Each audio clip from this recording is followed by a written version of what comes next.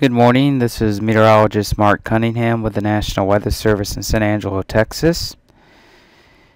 And this weather briefing is being updated Thursday, December 29th, 2016 at 6:40 a.m.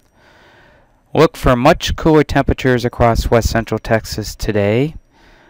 Highs across the area will be in the 50s, which is pretty close it's around normal values for this time of year.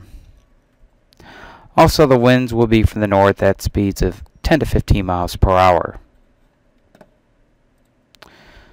For tonight, we'll see mostly cloudy skies across west central Texas, and a weak upper level disturbance will bring a chance of at least scattered showers along the I-10 corridor, and lows across the area will be mainly in the 30s. Thank you for listening to this weather briefing, and have a great day.